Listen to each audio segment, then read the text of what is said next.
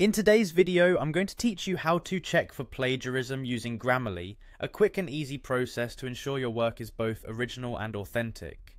Whether you're working on an academic paper, a professional document, or a simple blog post, ensuring the originality of your content is crucial in maintaining credibility and intellectual integrity. Let's begin by opening your web browser and visiting the Grammarly website. You'll want to start by clicking on the Grammarly link in your browser. This will take you straight to Grammarly's welcome page. If you already have a Grammarly account, which most of us do, simply click on the option that says, I have an account. This will direct you to the sign-in page.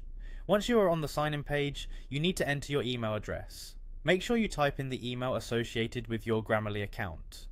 After entering your email, click on the Continue button. This will lead you to the next step where you'll most likely be asked for your password, or if you've enabled it, another form of authentication like a verification code.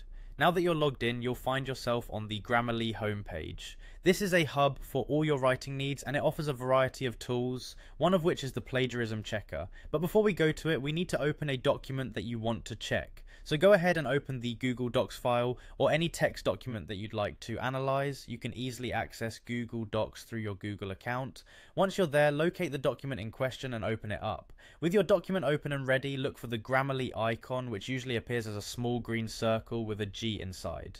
Click on this icon and Grammarly should open up in a sidebar within your document. From this sidebar, you'll have access to all of Grammarly's tools, including its spelling and grammar checker. Next, scroll down in the Grammarly sidebar until you find the option that says Check for Plagiarism and AI Text. It's typically located towards the bottom of the sidebar, right below the other writing suggestions. Click on this option to start the plagiarism check. Grammarly will then scan your document and compare it against billions of web pages and academic papers, looking for potential matches. Once complete, you'll see a report detailing any parts of your text that may not be original. If your document is all clear, congratulations. If not, take the necessary steps to rephrase